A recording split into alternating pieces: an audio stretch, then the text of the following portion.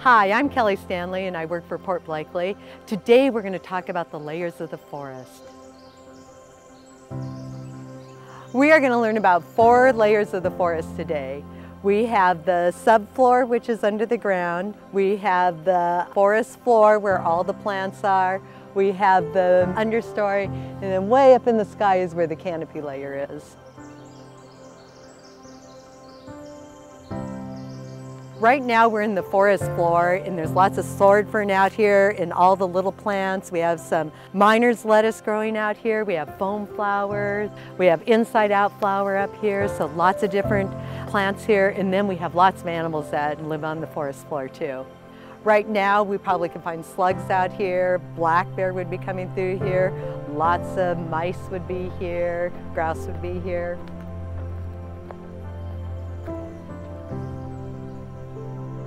So underneath the forest floor is the subfloor, and that's under the ground. That's where all the roots of the trees and the plants are.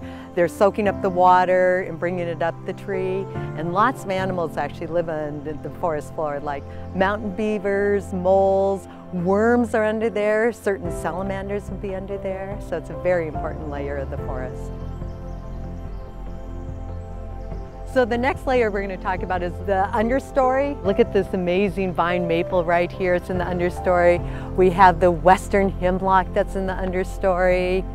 It's a really neat layer. Lots of wildlife use it, like chipmunks and squirrels and porcupines and lots of birds that we're listening to.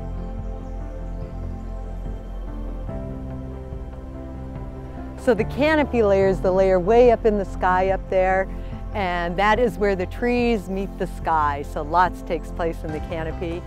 In this forest, there's a lot of Douglas fir trees. Some of the cedar would be up there and hemlock. Animals that love the canopy layer would be lots of birds, like birds of prey make their nest up there. Flying squirrels are up there. And these trees, this canopy layer is about 130 feet tall. That would be like a 10-story building, so it's way up in the sky.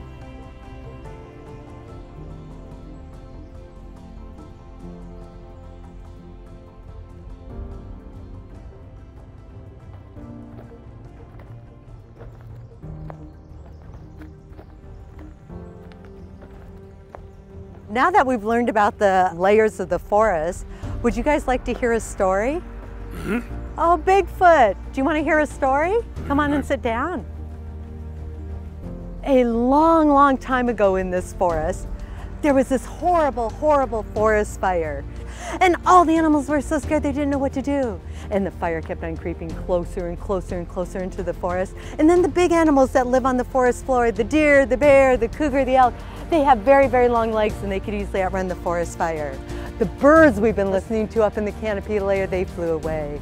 But still the fire kept on raging closer and closer and closer into the forest.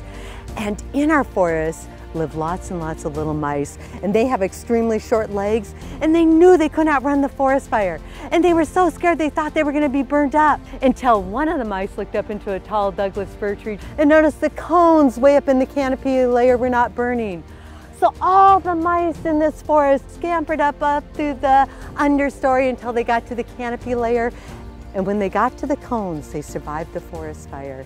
And how they survived the forest fire is they took their head and their 2 front legs inside the cones. And if you look at your Douglas fir cone to this day, you still can see the mice hiding in them, but you only can see their back 2 legs and their long tail. This is the legend of the Douglas fir cone. So I hope you guys enjoyed listening to the legend of the Douglas fir cone and learning about the layers of the forest. A fun activity is to take a piece of paper, draw the different layers, and then include as many plants and wildlife that you can think of that would live in each layer. Thanks for joining me.